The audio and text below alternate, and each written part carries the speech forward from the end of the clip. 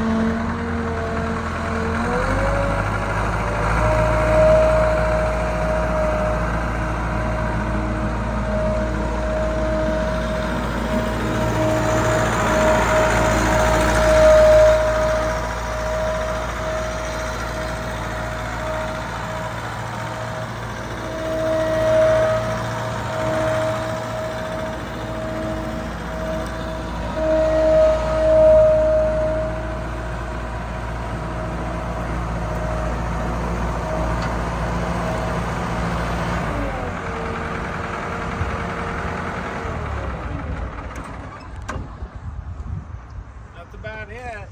Not much to it. I would like to go cut some hay right now with it. That would be fun.